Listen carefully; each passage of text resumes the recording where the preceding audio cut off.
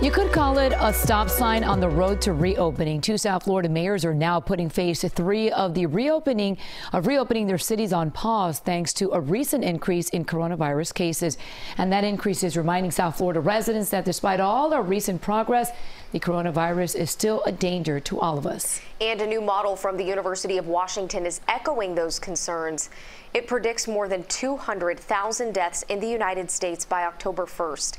And here in Florida, there are more than 77,000 cases statewide, with nearly 3,000 deaths. Miami-Dade still leads all of the counties with just more than 22,000 cases and 826 deaths. Broward has more than 9,000 cases and 358 deaths, while Monroe is reporting 130 cases and 4 deaths. And it's because of that increase that our local leaders are reminding us that we must maintain social distancing guidelines. CBS 4's Brooke Shafer is joining us live from Brickell this morning with their message. Brooke, good morning.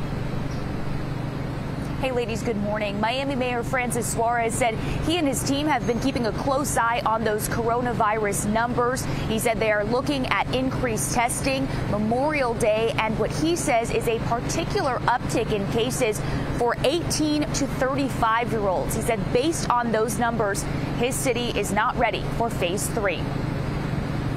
Businesses seeing customers, people back to work, and coronavirus cases. Yes, there is more testing, with coronavirus cases setting records, just as South Florida is adjusting to the new normal. We want to emphasize that now is not a time to let your guard down. So is another shutdown in the works? One thing officials will be looking at, coronavirus hospital admissions. Our hospitalizations, which seem to be in a stable place. They're somewhere between 62 to 66% capacity. So for now, no rollback on our reopening. However, phase 3, which would see the openings of sports venues, bars and nightclubs, is on hold as cases increase. A major opening on the comeback from the coronavirus, the Miami-Dade County beaches. Social distancing there, a mandate.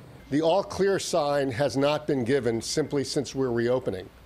In fact, the only way we are reopening and the only reason we can reopen is because we did, I think, conscientiously follow all of these various measures. County Mayor Carlos Jimenez, who has never been shy about the possibility of closing down again, also leaning on hospital numbers, not so much cases. Today, we have 607 patients in hospitals, exactly the same number that we had back on June 1st. We have plenty of hospital capacity for regular beds, ICU beds, and ventilators. And another guidepost for county officials assessing the coronavirus impact. When you check our medical examiner's office for the daily COVID numbers, you'll see that the number of deaths on average continues to drop. At this point,